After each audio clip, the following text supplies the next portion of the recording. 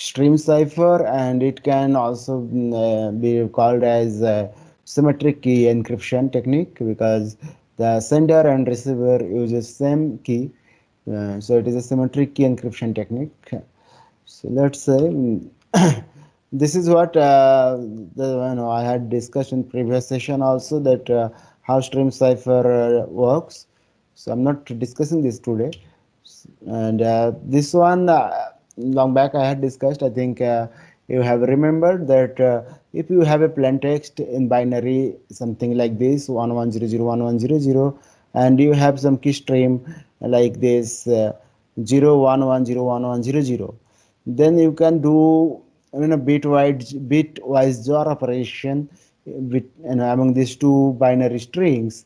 And if you do that, using JOR, you will get this result, and that can be treated as cipher. Okay. And this cipher will be transmitted to the receiver end, and the receiver must have the same key stream what you had used, or what was used by the sender. And the receiver can do bitwise JOR operation among the or between the cipher text and the key stream, and he will get the plain text accordingly. Okay, so this is very simple process of doing encryption using JAR. But here only problem you can find that you are sending, if you are sending a simple plain text, how much data you are sending? You are sending basically here 8 bits, right? But when you are sending the cipher, 8-bit cipher you are sending, that is okay. But at the same time, you need to securely send 8-bit key stream also. So total amount of data you need to send to the receiver is going to be 16-bit. So that is a big problem, right? If you are having a very big file, say it is 1 GB file size is 1 GB, then you have to securely transmit 2 GB. That means because it is going to be simply double, so 2 GB of data to the receiver. Okay, so we have to find out some technique so that we will not need to necessarily send the whole key stream, but some clue or some key using what the receiver can generate the key stream. Okay. Now here is overview of RC4. RC4 was designed by Ron Ravish of RC Security in 1997. So you can understand this is one of the very old cipher. RC4, also known as ARC4, stream cipher. I have already told you, it is having variable length key algorithm. So the key algorithm is a variable length. So there is no hard and fast rule on the length of the key. Then encrypts 1 byte at a time. So this algorithm encrypt 1 byte at a time. That means 8-bit at a time. Then simplicity and speed in software is a good thing about RC4. The algorithm uses variable length key from 1 to 256 bytes. So you can understand the minimum key length can be 1 byte, maximum key length can be 256 byte. Okay. To initialize a 256 byte state table, so there will be a state table you will find given by capital S. That key is used to initialize the state table. Okay, we will see in the next coming slides. Then the state table is used to subsequent generation of pseudorandom number bytes. That means using this key, and if you have the state, if you can generate the state table, that using the state table you can generate the remaining key stream. Okay, so that is what the solution I was speaking about in the previous slide here, that we should not send equal size of key stream. Then the amount of data you are sending is going to be simply double, and it is going to give you a network overhead. So RC4 basically also takes care of that somehow. And the state table can generate the pseudo random stream what you need, which is jarred with the plain text to give the cipher text. Okay, then each element in the state table is swapped at least one. So why there is need we need swapping and all these things or this technique, I'll go into all these things. Okay. Now there is basically two phases, fundamental phases in RC4. During a n bit key setup, or n being your key length. Okay, so you know what is the range of your key, 1 byte to 256 byte. The encryption key is used to generate an encrypting variable using two arrays, state and key. So you will have two array. One array will be called as state, another array will be state as known as key, and n number of mixing operations. So you will find there is n number of mixing operations. In times you have to do mixing, and that mixing things involves swapping a byte, modulo operation, and other formulas. Okay, so this thing you can understand. Swapping means you know what is swapping, right? There is two value in two places, two locations. You have to just swap their location, right? And modulo operation also, you know, that is simply modular arithmetic happens here. And next phase is ciphering. Here the ciphering is very simple, doing jar. So this is quite simple one. Go to the next one. First one is initialization. So how this an algorithm is going to be initialized. So as I had told you that there will be a state table S. Basically, you will find S is nothing but array. You can think it is a single 1D array of 255 elements, and these elements are nothing but 0 to 255. So S, entries of S are set equal to values from 0 through 255. So initially you can think S about an array of size 256, and there is values from 0 to 255 in a increasing sequence in ascending order. Okay, that is the initialization of S. Okay, like S0 will hold X, S1 will, oh, sorry, S0 will hold 0, S1 will hold 1, and S255 will hold 255. So this is simple and understandable for all, right? Next, the temporary vector t is created. So next we have to create a temporary vector t. Now how to create this t? Let's see. Before we go, I should tell you that the size of the t is going to be equal to the size of s. That means 255 is the size of s, 256 elements are there. So in t also you will have 256 element. Okay. Now if the length of key k is 256 bytes, then k is transferred to t. Simply it is transferred to t. Okay. But in RC4, I have already told you in the previous slide that that key k have option to be of any size. It can be maximum of 256, 256 bytes, right? And here 1 byte, means 8 bit, and 8 bit.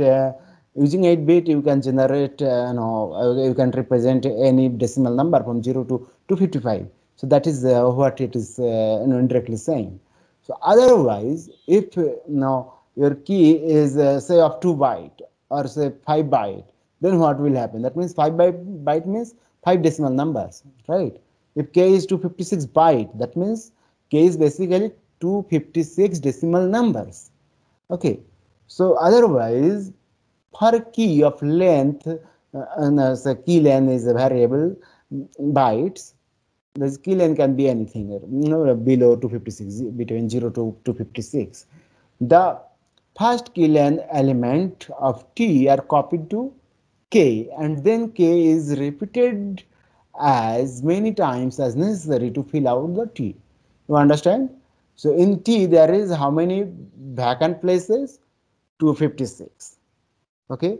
Now say here, and so that means 256 bytes you can put, right, in t.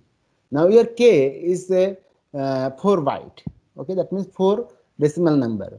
So what you will do, you will put t in k repeatedly. Sorry, you will put k in t repeatedly. How many until you are going to fill T with K. Okay, so this is what happened here using the for loop. So I'm not just discussing it. Okay, then use T to produce the initial permutation of S.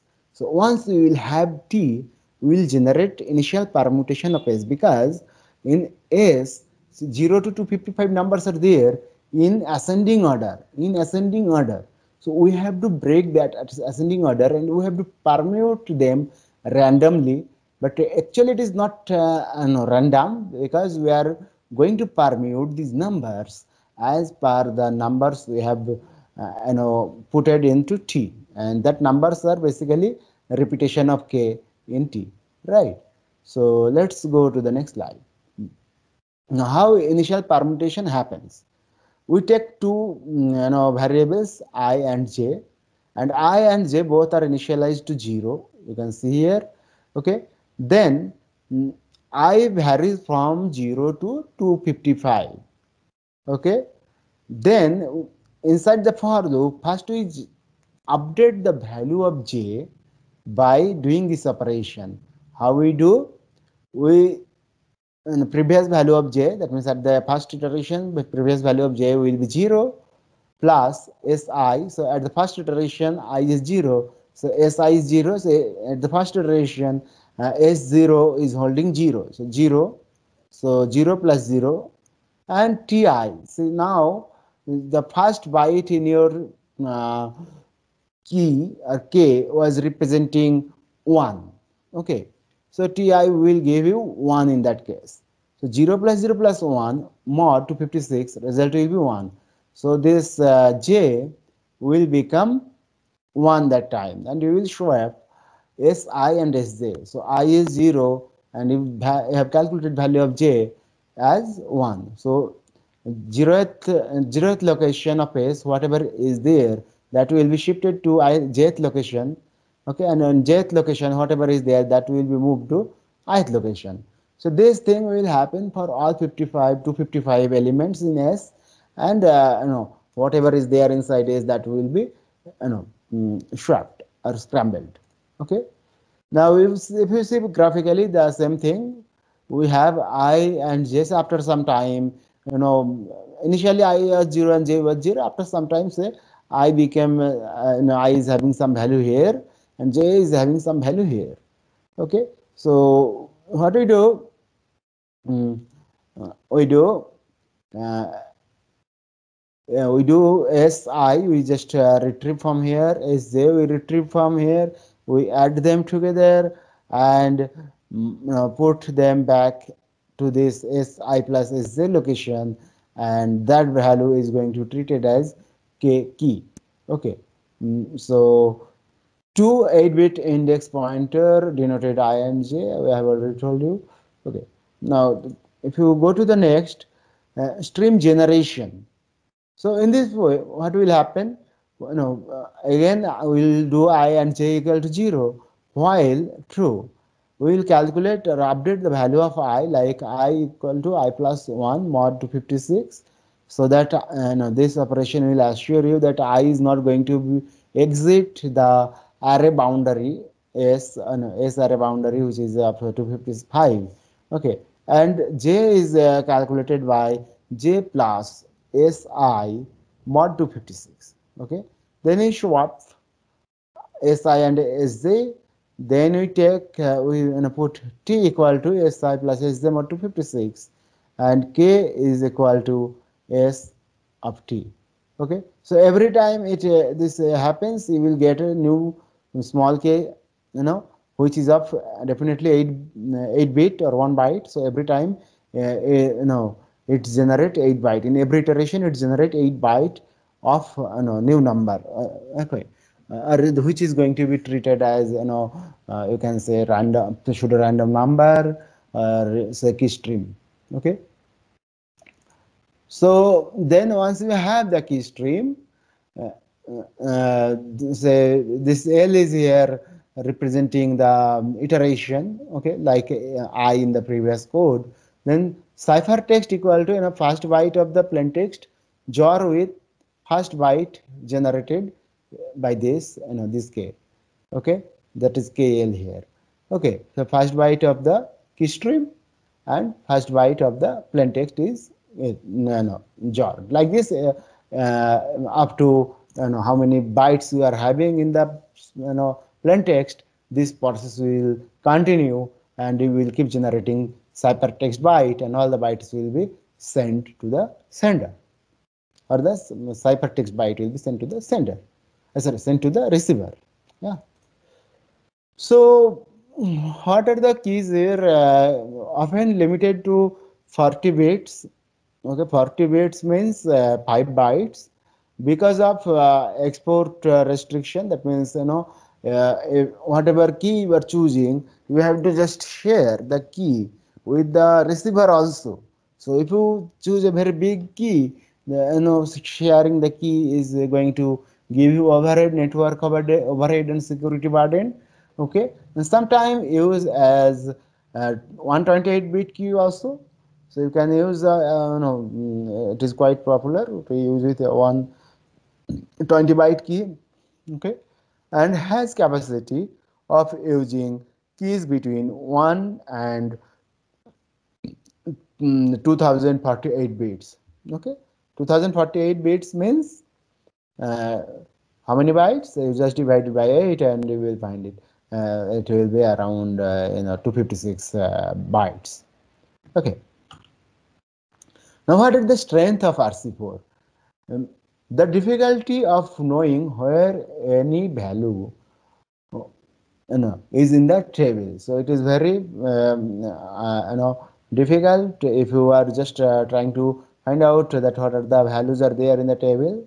Okay, the difficulty of knowing which location in the table is used to select each value of the sequence, that means the key stream. Even if you know the key stream, you can't do some reverse calculation to find out which combination or which location values from the table S was used to generate this value.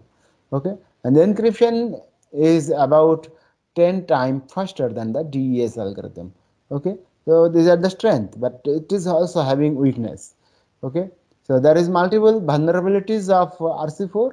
RC4 is no longer considered as secure, and especially vulnerable when the beginning of the output key stream is not discarded. That means it is recommended that when you start generating the key stream, you just discard that, don't use few bytes which are generating at the beginning of generation of the key stream. Okay, then 1 in every 256 keys can be a weak key. That means every 256 byte is generate. Out of this 256, one byte or one key stream or one key will be there, which is considered as weak one.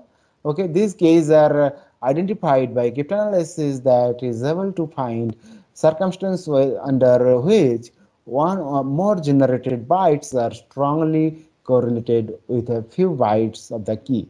So they can just capture those bytes or those keys, and they can analyze that other key values which are correlated to them, and they can find out what is the original key. And vulnerable when uh, non-random or related keys are used. So like related keys means the I had spoken about k. uh, so that k is a 4 byte and you have chosen, no, 4 byte means basically 4 decimal number here. So for decimal number you have chosen say 10, 10, 10 and 10. So it is a repetition or correlated values. So it will give you travel up, or it will make the algorithm vulnerable. Okay, then RC4 example, if you take a practical example of RC4, assume that we have 4 into 3 byte key. Okay, that means we are just discussing about a smaller version of RC4. We are not saying that the size of S is not 256 bytes. Instead, it is 3 byte into uh, basically 3 byte means up to 8 up to 7 can be generated in decimal, or 8 values can be there. Okay, so we are just discussing a reduced version to make your concept clear. So if you see, assume we have a 4 into 3 bit key k and plain text p as below. So your k is 1, 2, 3, and 6, and your plain text is 1, 2, 2, and 2. Okay, and instead of doing in 8-bit calculation, we are going to do it in 3-bit calculation. Understand?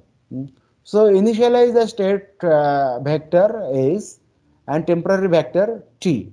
How to do that? You know, s is initialized so that si equal to I, and t is initialized so that the key k is repeated as necessary. So as you know that at the beginning, s gets all possible values in ascending order. Now here we have 3 bits, so using 3 bit we can generate the possible values are 0 to 7, and they are arranged here in ascending order in s. And if you look at t, t is just repetition of k. K was 1, 2, 3, and 6, and here you look at t, 1, 2, 3, 6, 1, 2, 3, 6. So t is repeated 2 times, and it is able to fill up the t. Okay, and how the size of t is decided?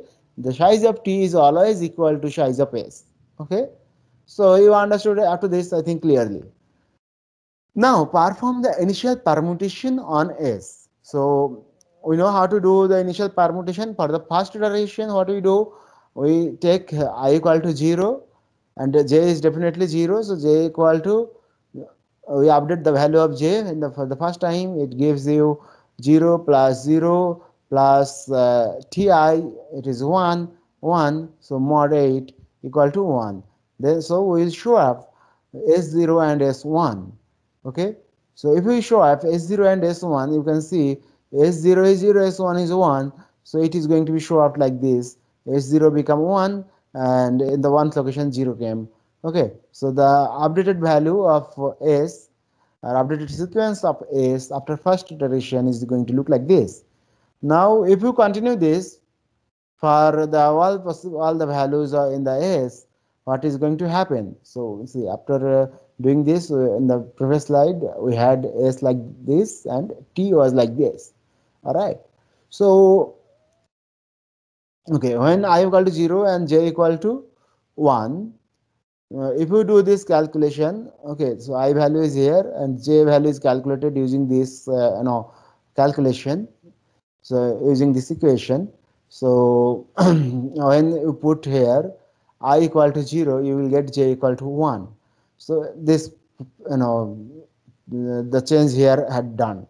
Okay, then in the next iteration I will simply become 1, and if you put here I equal to 1, s1 is 0, so this value becomes 0. Okay, and previous value of j we have is 1, so 1, so here 0, and t1 is 2. So 1 plus 0 plus 2 is 3. So 3 mod 8 is 3. So j is become 3. So now we will swap between s1 and s3. s1 is 0, s3 is 3. So 0 and 3 will be swapped. You can see 3 came here, 0 came here. Like this, I increased in the next iteration to 2. If you calculate j value with this equation, previous value of j is 3, you put 3 here, plus si, current value of I is 2, so h2, here you check out what is h2. H2 is 1, so put 1 here. So then t2, right, t2 is going to give you 3. So we are going to get 2 plus 3 5 plus 3 8, right? So this is going to be 8 mod 8, which is 0. So j is 0. Okay, so we'll swap between s2 and s0. So s2 is 2, sorry, we have to updated one. You have to see s2 is 2 here, s0 is 1 here, s2 and 1 is swapped. Clear? And so on, and finally we will find that s is going to be this 237 46015. So you can see that this is a very good, scrambling, okay, or permutation of the numbers, okay, quite random. So we have got the S. Once we have S, use this to generate key stream to generate now cipher. Okay, so now it is going for encryption process.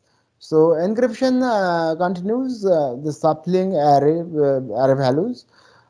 Some of the shuffled pair selects stream key value from the permutation, and we do jar xt with next byte of message to encrypt or decrypt. Okay, so for encryption, what we are doing here, not encryption, sorry, it is a basically key stream generation. Okay, and as right now we have this 3 bits, so mod 8 we are using here. Okay, while true I and so initially I and j is initialized to 0. Now we calculate value of I like this.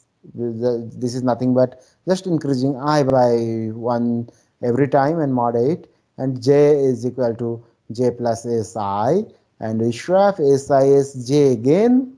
Okay, then we calculate t by doing si plus sj mod 8, and what is the, then we go to the tth location, whatever we find that we put in the k, and that is the key stream. So this is the thing I was showing you in this here in this diagram. We have a, so we have I, we have j. Okay, we pull the value of si and sj, and we add them together. Okay, and we go to that new location, which is s, s in si plus sj. So it's here, it is taking you to this location, and pull the value what is there in this location as k string k. Okay, so in this way it generate this is the key scheduling algorithm. So in this way it generate the key stream. Then you do you know mm, okay, so yeah, so if you look at this example, okay, in the up to the first and at the first iteration, what it is going to give you is k equal to 5. Okay, so this is what is the first byte, the byte I'm saying, but it is decimal. This decimal number can be converted to 3-bit. So first 3-bit generated as key stream. Okay, so what we need to plain text we have, and we will take first 3-bit from the plain text, and k is 5 here, so that is 1. Okay, so 5 jar 1 we will do. So 1 is our plain text, 5 is the key stream. Okay, so 5 means 101 in binary, jar 1 means 001 in binary, and if you operation you will get 100, which is 4 in decimal. So a cipher is generated as 4. Okay, so RC4 example, if you see here, this one we had taken because our plain text I had given you 1 2 2. So afterward the operations can be done like this, and you will find uh, one this p is 1, 1 is converted to 4, 2 is cipher to 3, and the next 2 is cipher to 2, and another 2 is cipher to 3. Okay, so your cipher text is going to be 4323. This is going to be a ciphertext which will be sent to the recipient. Okay, so RC4 security, it is claimed secure against known attacks. However, have some analysis, some on the verge of practical, and first 256 bytes have some bias. So at the beginning it is better to discard the first 256 bytes generated by the key scheduler, and then multiple keys or same plain text attack is a problem or vulnerability for it, and result is very non-linear. That is a good thing. And since RC4 is a stream cipher, must never reuse the key. So what key you are using for communicating something right now. After some time, if you are initiating a new communication, you should not repeat the key. Okay, and have a concern with WEP, but due to the key handling rather than RC4 itself. So in WEP, wireless, security WEP, you are familiar with. You have heard this name. So in WEP, RC4 was being used, but later they are not using it, and there was a problem with it. But the problem was basically handling the keys of RC4. But the problem was not with the security of RC4. Okay. So here are some references for you can follow the Starling's book, okay, and some other resources.